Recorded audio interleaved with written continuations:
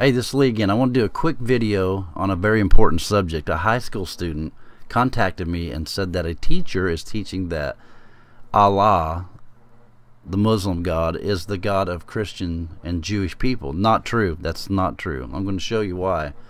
Exodus 3:13 to 15, King James Version, Moses goes to the burning bush, and Moses asked this question, and Moses said unto God, Behold, when I come unto the children of Israel, and shall say unto them, The God of your fathers has sent me unto you, they shall say to me, What is his name? What shall I say to them? He wants to know, what shall I tell them?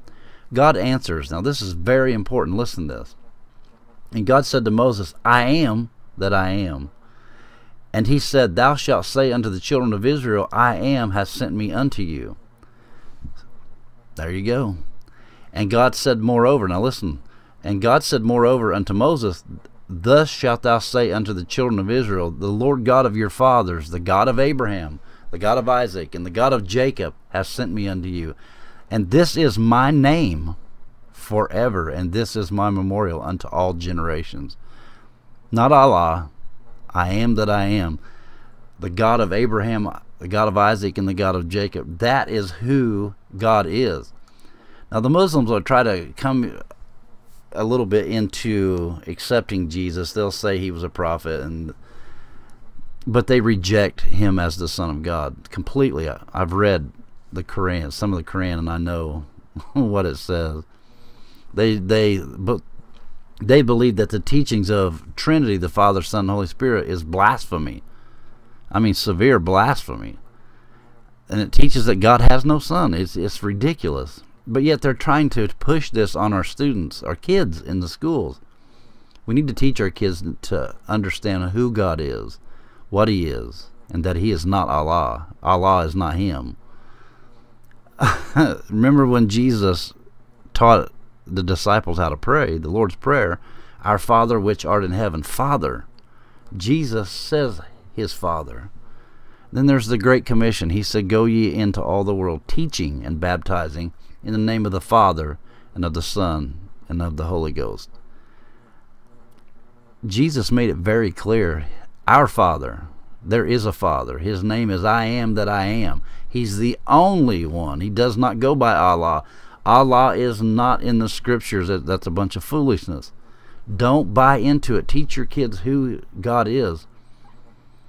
Jesus, when he died on the cross, he rose the third day, spent 40 days with the brethren and the sisters, and then he ascended into heaven. When he was being taken up on the clouds of glory, they looked up gazing into heaven. Two angels came and said, Why stand you here gazing into heaven?